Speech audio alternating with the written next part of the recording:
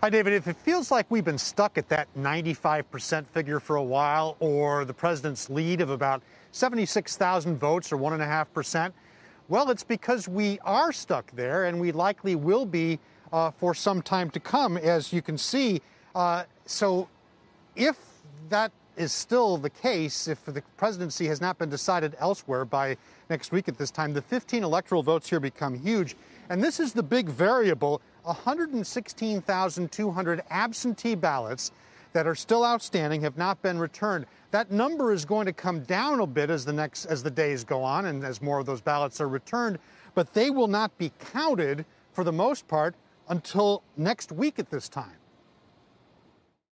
Regardless of vote differentials, we never stop counting until all eligible votes are counted and added to the final certified and audited results.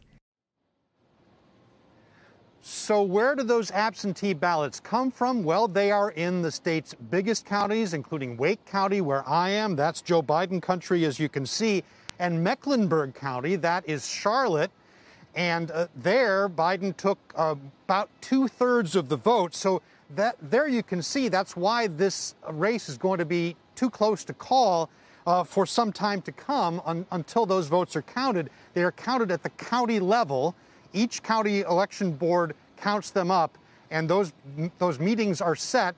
And so they will not go to the state until a week from now. And remember, in North Carolina, they are accepting absentee ballots that arrive as late as next Thursday, the 12th, as long as they are postmarked by Election Day.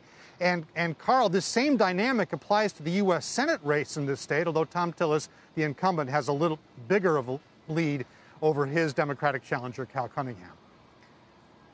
Yeah, it's been interesting to watch some of the Senate candidates' performance relative to the top of the tickets.